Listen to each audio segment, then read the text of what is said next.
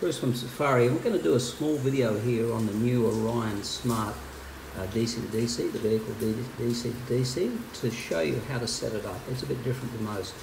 And so we've got these smart gears. So the fantastic thing is you'll see your voltage coming out of the vehicle and the charge voltage. Sorry, 125 amp hour lithium as the battery we're charging.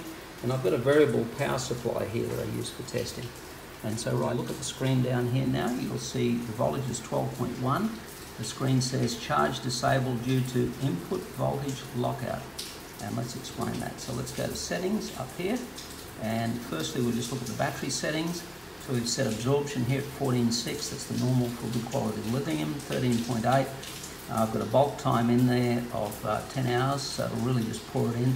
And you can have a re-bulk voltage offset here of 0.1. And now it can be turned into power supply and recover a dead battery. Just fantastic. Now we've got the input voltage lockout here, which is 12.2 and 12.5. So that means that if it detects a voltage less than 12.2 volts, it locks this out, and in no way will this the battery of the vehicle.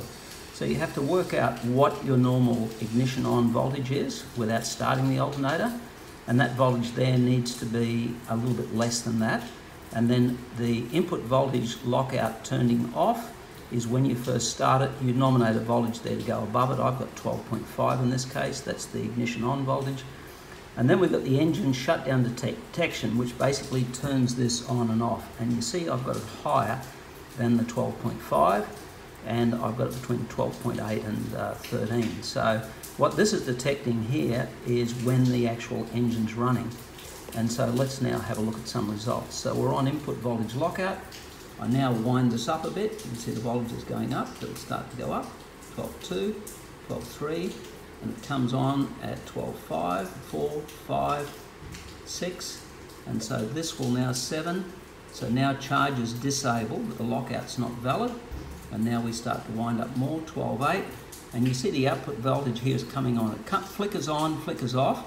That's because this power supply can't get enough power.